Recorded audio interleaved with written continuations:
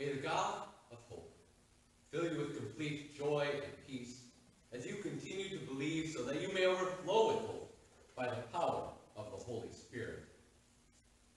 Hear again words written for you in Philippians chapter 2. Indeed, let this attitude be in you, which was also in Christ Jesus. Though he was by nature God, he did not consider equality with God as a prize to be displayed, but he emptied himself by taking the nature of a servant. When he was born in human likeness and his appearance was like that of any other man, he humbled himself and became obedient to the point of death, even death on a cross. Therefore, God also highly exalted him and gave him the name that is above every name, so that at the name of Jesus every knee will bow in heaven and on earth and under the earth, and every tongue will confess that Jesus Christ is Lord, to the glory of the Father.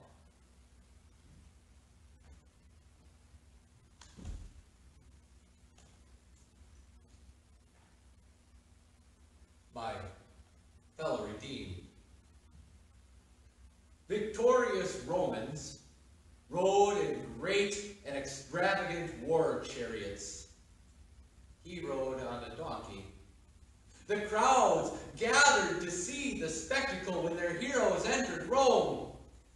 I don't know how large the crowd was, but the people kept following after, and as they praised Jesus as he went by, they ran to get back in line. So while all the city noticed, not all the city participated. The Romans adorned their triumph parade with conquered slaves, with exotic animals, and with piles of gold and silver for the people to look at and wonder. They waved palm branches and covered the road with their coats. The amphitheater roared with the sound of the crowds cheering their conquering rulers. They sang their hearts out. They gave the best that they could. But Jesus, he deserves so much better. Is this what the King of Glory, the Lord of all, is this all that he could muster? And yet, this humble triumph reflects the work of our Savior perfectly. He didn't come to this earth for parades or for extravagance or for accolades. He didn't come to have wealth and power and influence and glory that all the world would gather around to see. He came with a purpose. He came in humility. And so this is exactly the king he came to be. This is exactly the king that we need. He was humble for his glory. It is the glory of the cross. It is the glory of his name forever. Paul was one of 13 people on the whole earth who were personally selected and trained by Jesus. He was the world's missionary who traveled the world. He wrote many of the books of the New Testament. The Holy Spirit chose him as his instrument. And what did he get as a prize for all of this devotion? What glory was his for his labor? He was in prison, arrested, and nearly killed by his own people. His friends had deserted him. They were afraid to visit him there in Rome. He was alone. He was isolated. I don't think we can say that the Philippians' life got better after they started following Jesus. They still had all of the same cares and troubles and burdens and hardships that come into every life as they did before, but now they were separated from the rest of society. Now they had to deal with the threat of persecution. If Paul, Even the Lord's servant Paul could be arrested. What would happen to them? Weren't they God's children? What did they get for their devotion? Perhaps these thoughts and doubts cross our mind from time to time. We are in a time of suffering, of sickness, of death, of loneliness and isolation. Where is God in all of this? Where are his promises? Where is his comfort? Where is the glory, the power that belongs to him?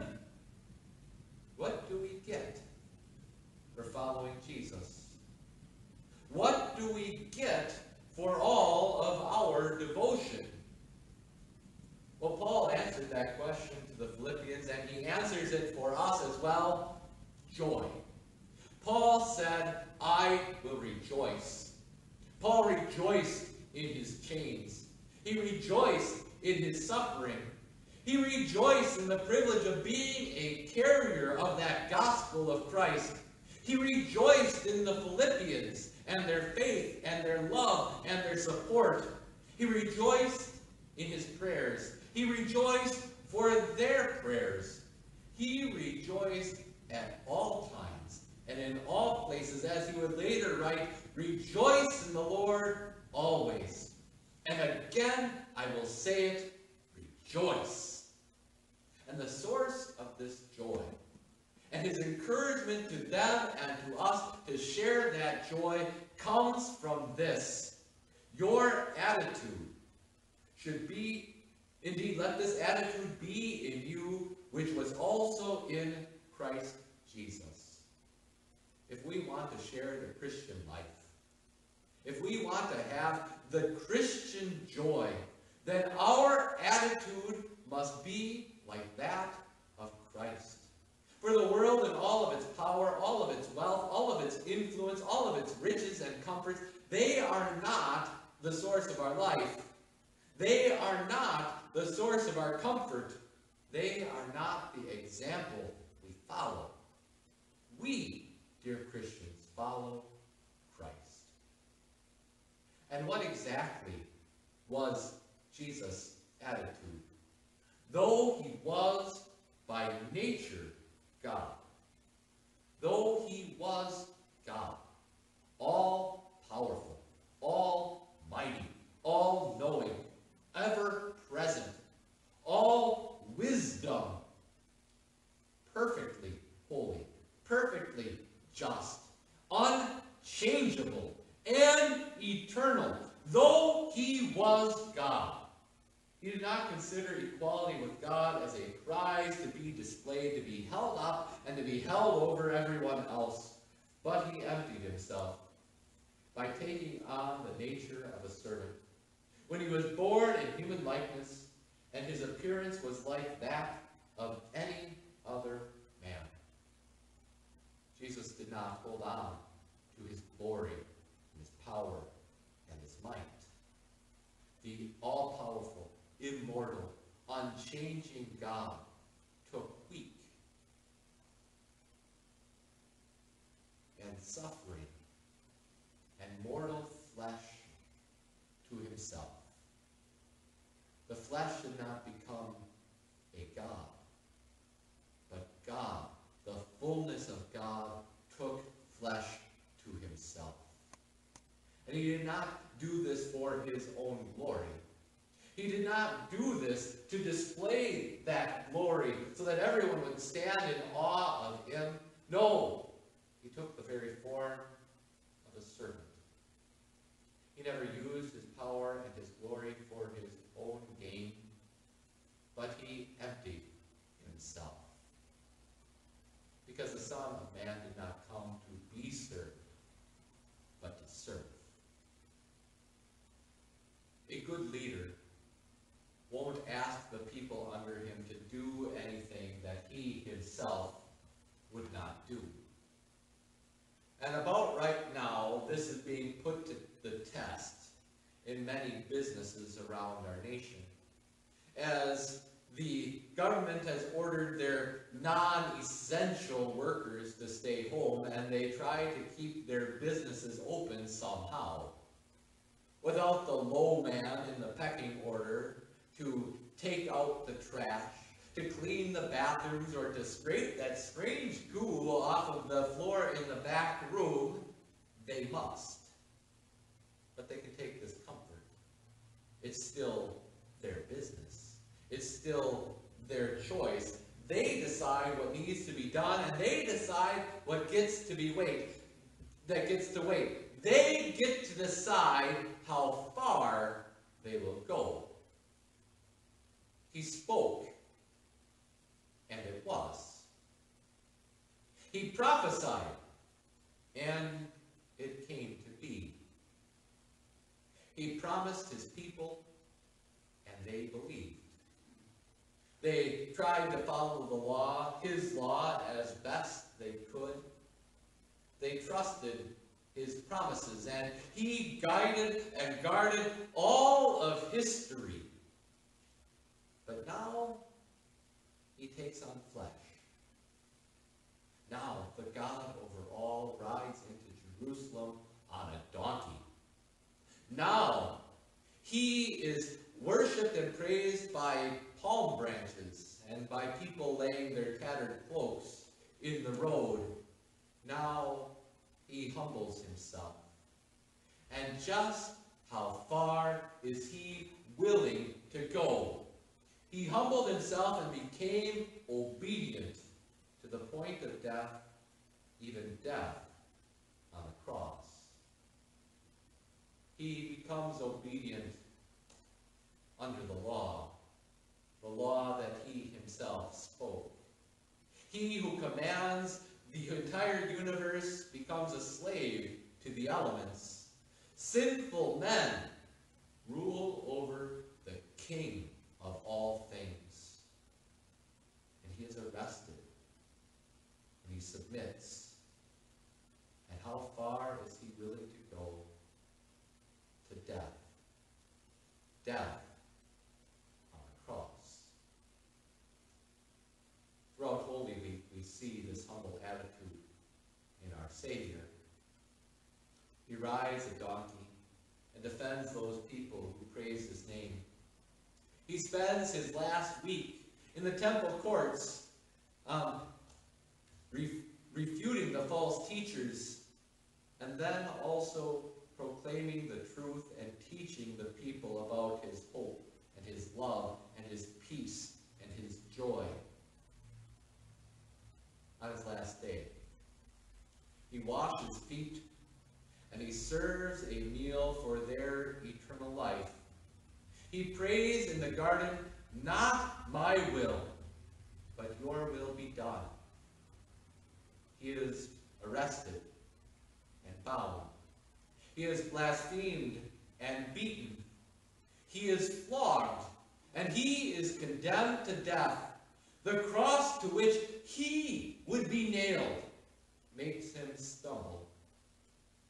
And though he could have ended the agony and silenced all those who were mocking him, there he remained. He was obedient all the way up to death, even death on the cross.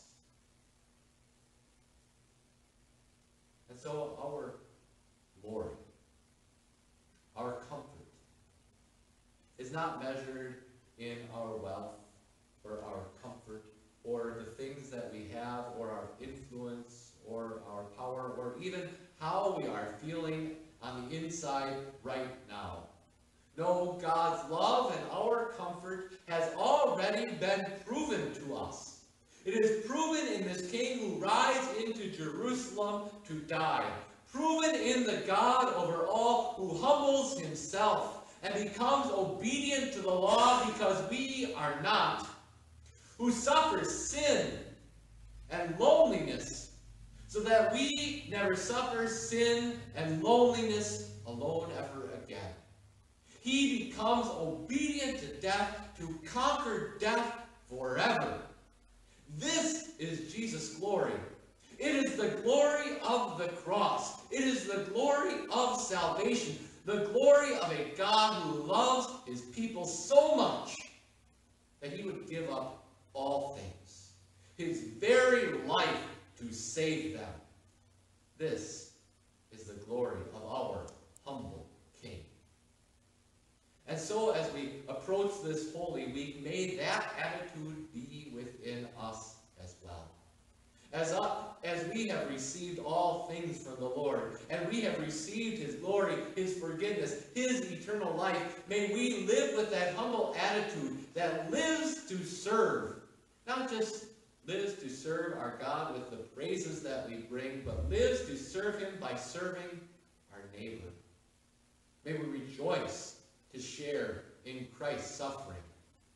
May we find comfort in the cross that the Lord places on our backs, because when we are under the cross, then we are under the glory of Christ.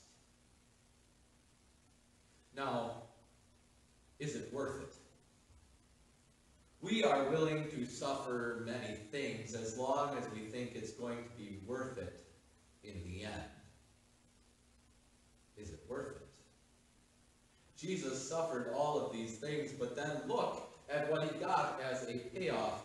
Therefore, God also highly exalted him and gave him the name that is above every name, so that at the name of Jesus every knee will bow in heaven and on earth and under the earth, and every tongue will confess that Jesus Christ is Lord, to the glory of God the Father. Exalted. And every knee, not just Paul's knees, not just the Philippians or believers or our knees, but every knee will bow to him.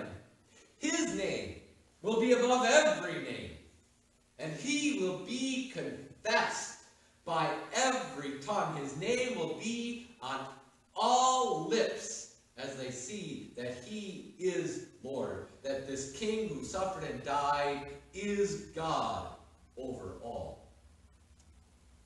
Bend the knee. That is a symbol of respect. Bend the knee. It is a sign of a person's fidelity, their faithfulness, their fealty to their Lord. Bend the knee. It is a sign of submission. When all fight has gone out, when all resistance is over, bend the knee. That is the demand of the monarch over his or her subjects. If submission was Jesus' goal, if he just wanted everyone to acknowledge his greatness and his power and his might, well, then he would not have needed to humble himself, and his death would have been completely unnecessary. He has more than enough power to make all knees bend before him. He spoke from Sinai, and the people's knees bent in trembling. He would appear, and people would shake in fear. He could demand that every tongue acknowledge him. For the demons know that there is one God. The demons proclaim that Jesus is the Son of God, and they tremble. All people, upon their death, will stand before the Lord, and their knees will bend.